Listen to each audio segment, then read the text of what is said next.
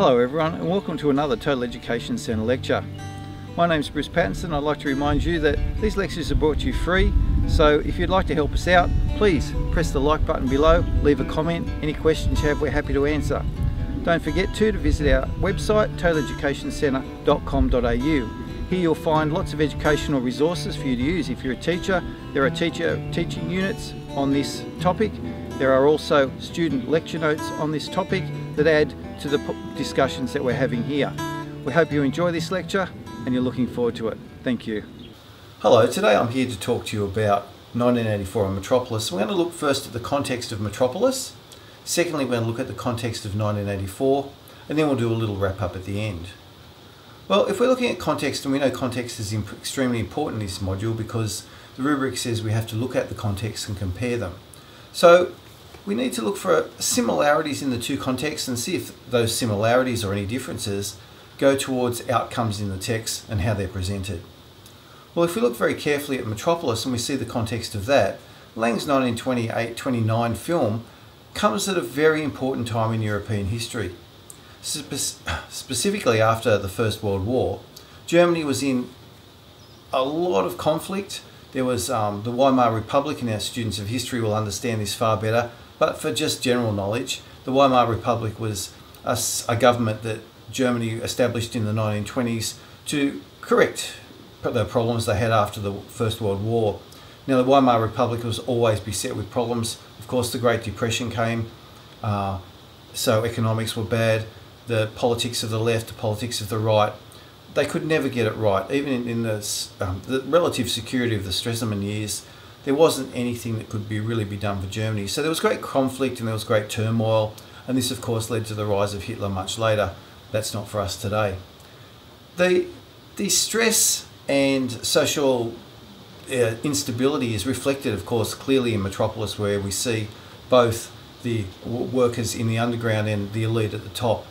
But that's for another lecture. More importantly, we need to look specifically at the influence of context on the film. I'd like to read to you a short piece from the Film Education website where it talks about Metropolis. And if you type into your search engine Film Education Metropolis, you'll find the whole article, and I think it's well worth going to and well worth reading. I'm just going to read you a very short paragraph because I think it's very clear and succinct in what it does and what it says about the film, and I think it'll help you a lot even if you don't go to that site. So putting my glasses on, it says, Metropolis is concerned with wider cultural and political issues, evidenced visually as well as thematically. The film's social preoccupations have been described as a commentary on the political situation that existed in Germany at the time, but also served as a warning of where Germany was heading in the future. The film was made during Germany's Weimar Republic, the country's first attempt at creating a democracy in the very difficult years following the First World War. The economic and political aftermath of Germany's defeat led to hyperinflation, revolution on the streets, and a general sense of anxiety and dissatisfaction with the ruling powers. And I'd like you to keep, I'm just breaking away from the paragraph for a moment, I'd like you to keep that term anxiety in mind, because anxiety, I think, is a correlating factor in both texts later on, as well as in a correlating factor in both texts. For the German people, cinema offered a means of escaping the hardships of daily life. Historical and sci-fi genres were popular at the time for their representations of other worlds and distant times. For Lang to make a realistic film that dealt directly with the troubles of the day would not have pleased German audiences.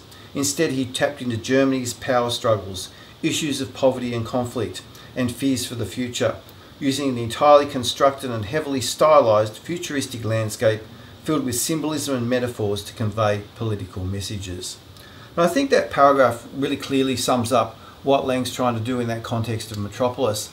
We later move into, of course, the rise of Hitler and the Second World War, and we know that from our research that Hitler was a fan of Metropolis and liked those sort of social divisions and liked the way Lang had portrayed it. Lang, of course, didn't do it for Hitler, and he was certainly concerned about the way Germany was heading. If we look very carefully at that sense of anxiety that's built up into the film with the working class and how they're sort of automated like machinery, we can see that the oncoming mechanisation that was a result of the First World War and the sense of manufacturing that came out of that is also inherent in the film. And you need to think about how that impacts on the film and how that links to what Orwell says in 1984.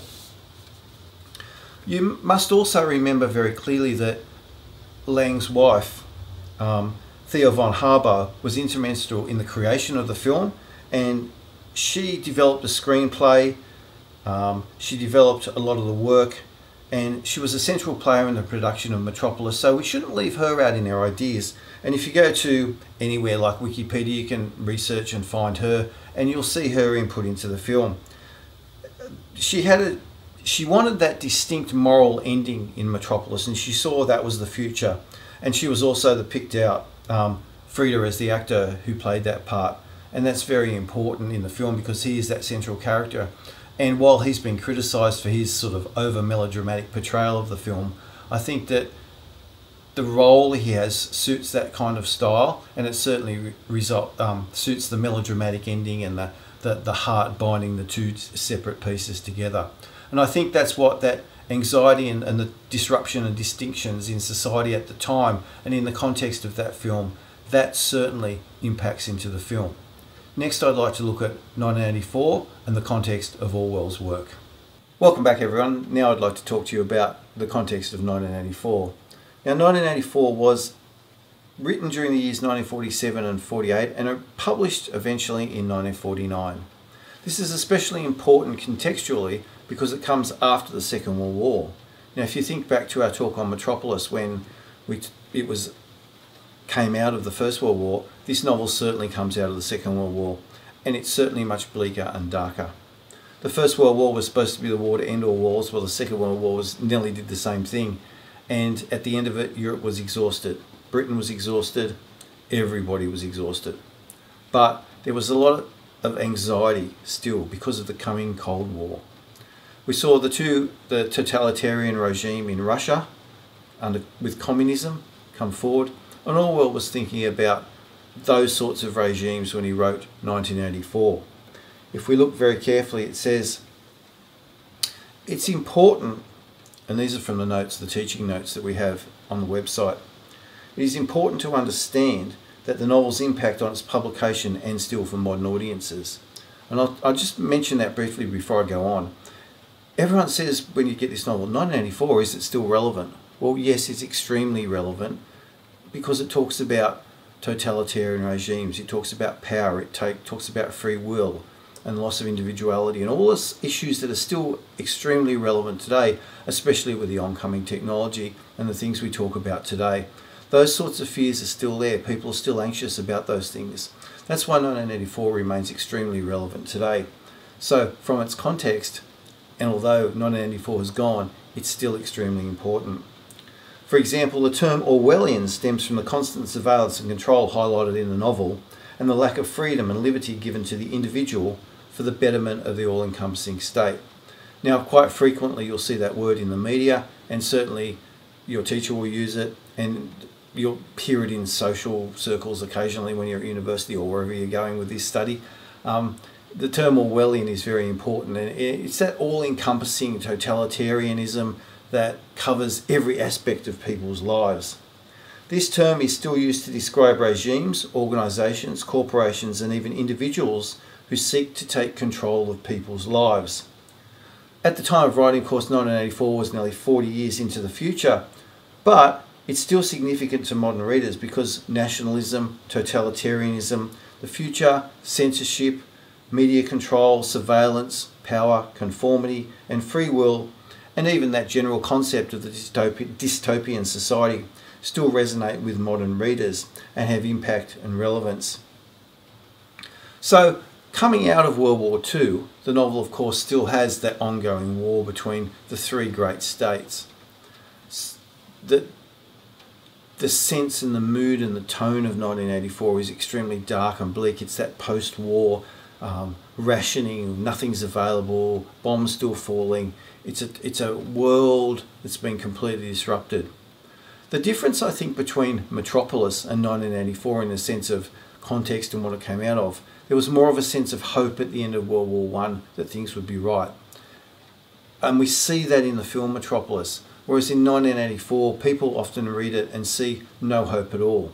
I don't necessarily agree with that analysis or interpretation, and perhaps if you keep reading past where it says the end and you look at the language and how and what he writes afterwards, there is, I think, a sense of hope in that, and perhaps the world hadn't gone completely the way that he says in the novel. However, there's that sense of darkness, and certainly there's that sense of anxiety in society that we saw in Metropolis.